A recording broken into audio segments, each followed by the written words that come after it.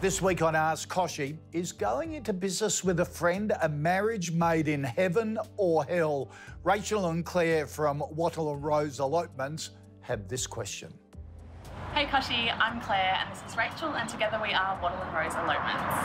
So I'm a celebrant and Claire is a photographer, and over the COVID period we've worked together heaps and heaps before that, but we did notice that people were really digging the smaller, more elopement style ceremonies, and we thought we would turn that into a business together.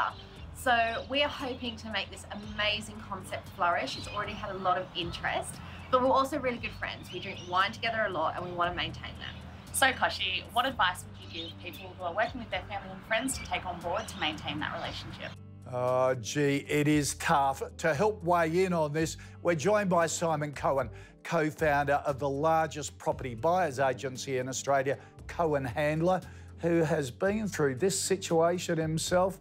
Simon, you didn't just go into business with a friend, but also your mum. So as a friend and a relative. What advice would you give Rachel and Claire? Rachel, I think if I had to give you 3 top tips, number 1 would be set boundaries. I think it's really important to distinguish between family and business. 2, I think communicate. Communication's very important.